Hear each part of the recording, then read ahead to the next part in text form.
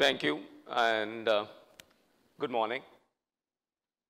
We have been associated with ICT for close to a decade, I think, and I don't think we would classify any of what we've done with ICT as a CSR, right? I think it's probably a business imperative for us, and we have been engaging with ICT more in terms of enabling our college grads in the technology space and volunteering our employees to go teach them on subjects that may be relevant for future employability skills. So we've been doing that, but here's an opportunity for us to talk a little bit about what we as Dell Technologies have been doing in the corporate social responsibility space. And I think many of them have talked about the fact that CSR is probably a buzzword today because of the law, and I think as Mr. Dharmakrishnan said earlier, many companies have been doing corporate social responsibility for many years, even before it came to a law, and Dell is no exception, right?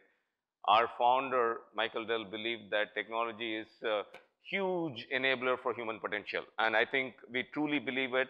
And here is a quick video, if you can play the video, to talk about what Dell has been doing in this space for the last 36 years.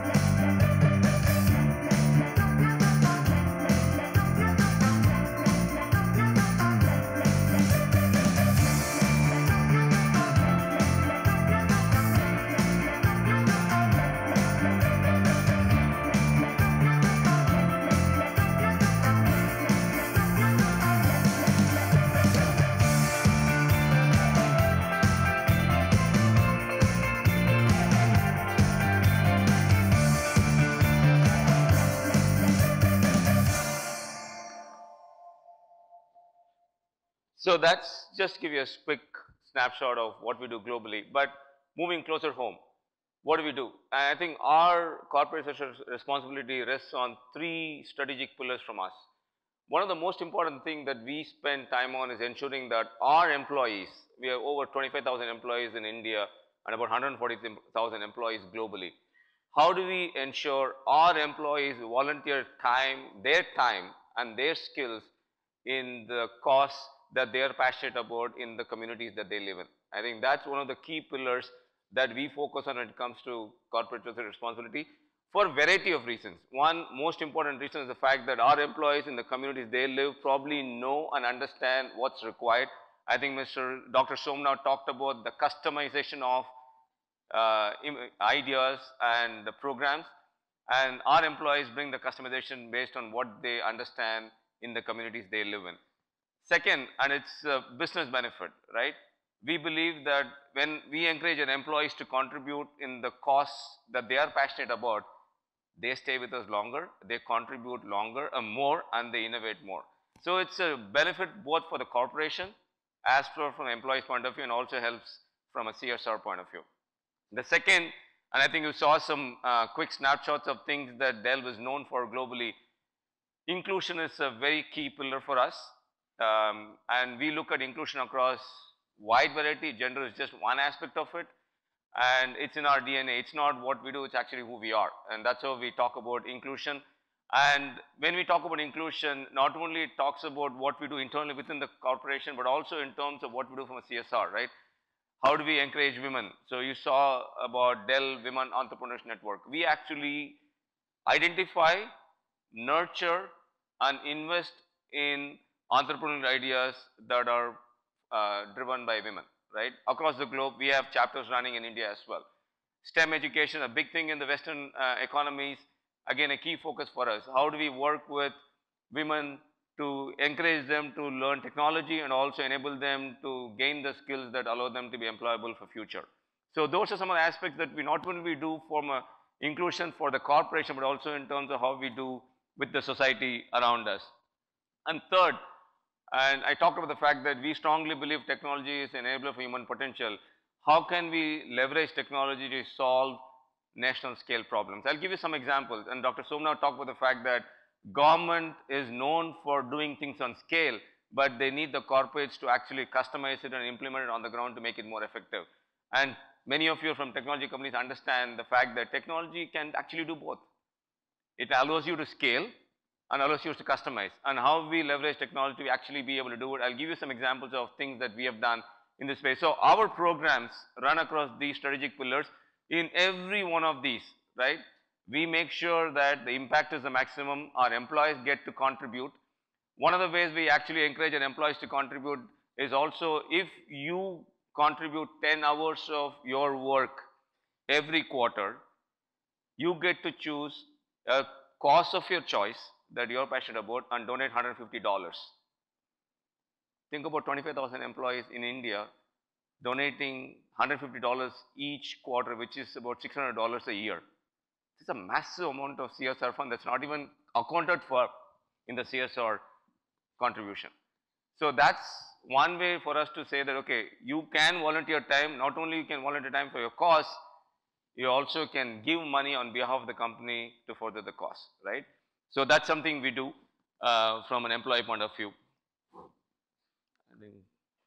Here are some of the key programs that we actually focus on in India right now.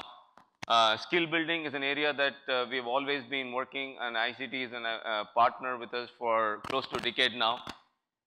Dell Youth Learning is a decade-long program. We just completed 10 years. We have trained over 600 students. When I talk about youth learning, we are not talking about college grads here or people in engineering institutions. We are actually talking about people in 11 till about 14, 15 years, right? Middle to high school is really what we are talking about. We are training them on a bunch of things, and I've got a snapshot to give you some metrics in terms of what we do. But we train them on basic education, social skills, technology, obviously. In many schools, our employees actually go on volunteer time teaching children about hygiene, especially women and hygiene aspects of it. We go and conduct sports days and sports competitions for schools that we work with. An interesting story, our journey in working with schools started way back in 2010, right? And it's very interesting. Some of our employees actually want to do something, and they went to a government school very close to where our headquarters is in Bangalore, and they found an interesting aspect. It's a combined co-education school, both girls and boys study in the school. They felt that the girls were dropping out of school and they don't stay beyond 7th or 8th standard. Reasons? No access to toilets, right? Girls shouldn't, okay, as they attain puberty, not having toilets force them to drop out of school. So the first thing we actually built, not technology, not education, we actually built a toilet in the school. That's our start of a journey working with schools. Today we do variety of things.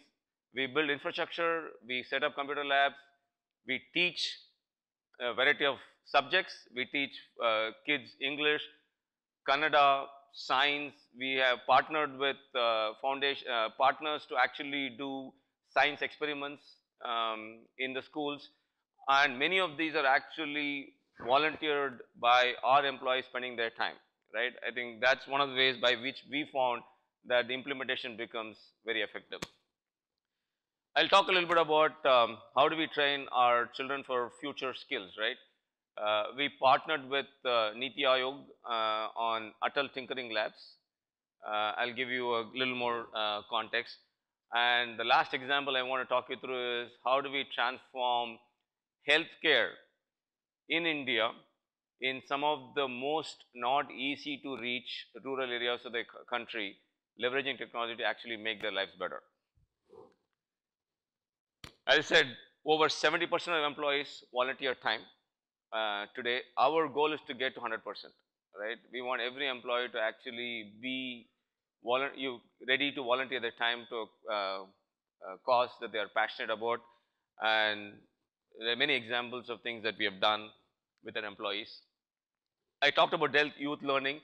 As you can see, it's about 10 years we have targeted with working with a bunch of partners in this space, American India Foundation. In fact, one of the key programs that we run in Karnataka with a partner called Shikshana Foundation called Prerna, where we actually today teach about, we have taught, right? We have taught about 23 lakh students in close to 43,000 schools across all of Karnataka ever since we launched this 10 years back.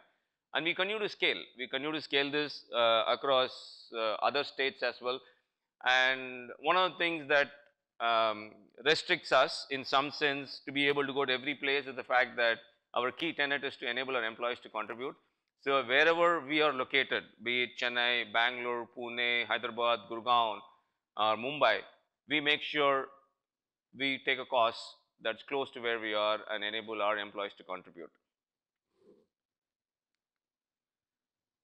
Atal Tinkering Lab is another initiative that we started working with Niti Aayog early last year.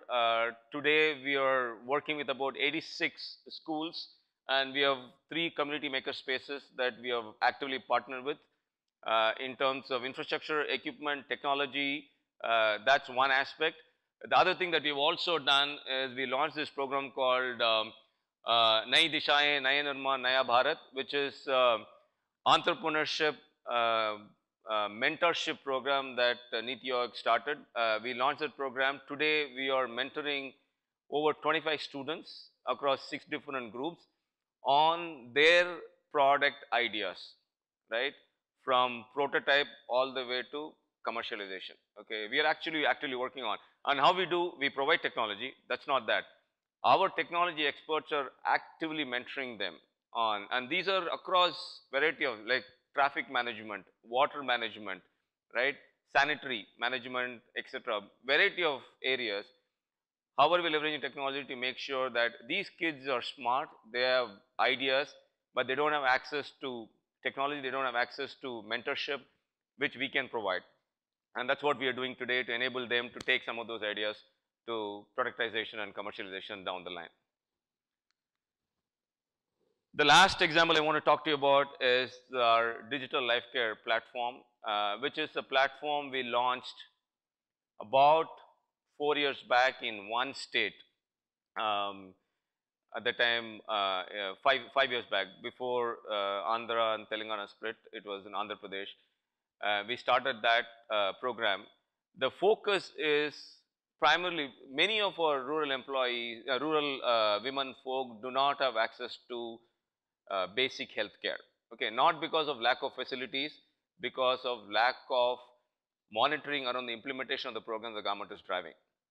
And we are leveraging technology to see how we can actually monitor the implementation, also measure the impact that's actually being done. We partnered with Ministry of Health and Family Welfare and also Tata Trust as an implementation partner, and we built a platform completely on the cloud on your mobile devices. It could be a tablet, it could be a phone, any of those. And in the latest technologies, today we have implemented this in 29 states across, we have trained 40,000 healthcare workers across the country. Our target is to hit 37 million women to actually be part of the platform and be tracked for treatment, right? Basic child and women care, tracking them for right from pregnancy all the way to childbirth and vaccination, immunization, etc. All of that is tracked from the remotest healthcare center with a health worker all the way to the district hospital to the state.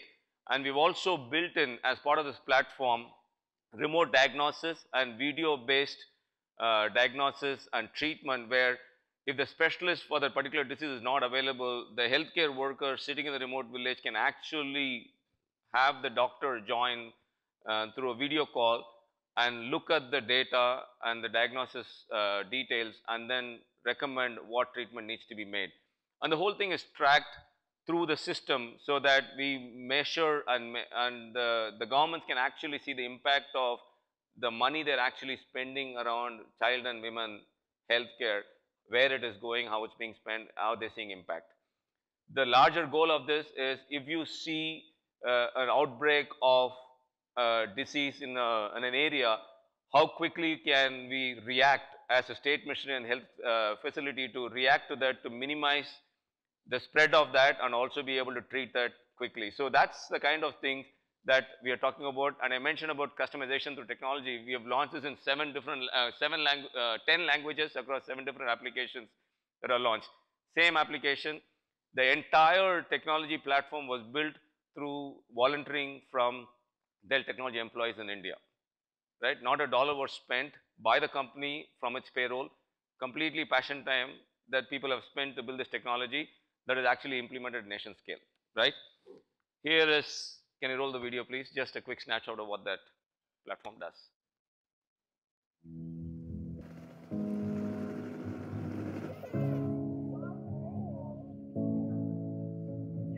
I love my job. We're working on issues that really matter to a large number of people.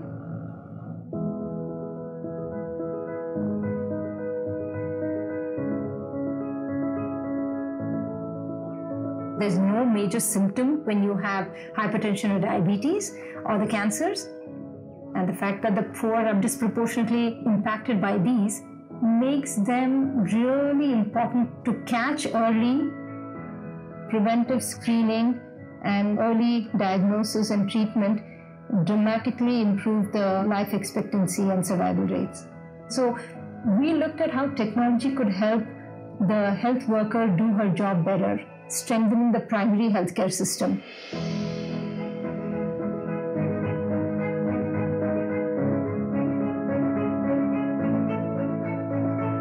So we're essentially creating a health record for every individual who is getting enrolled into the system.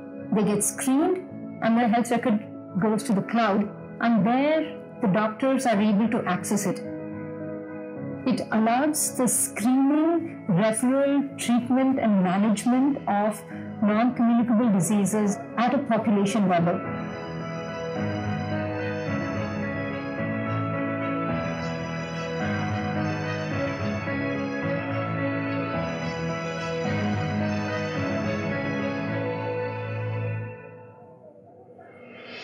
The fact that our technology can help make a difference, especially in the rural areas, it's extremely satisfying and it's very meaningful.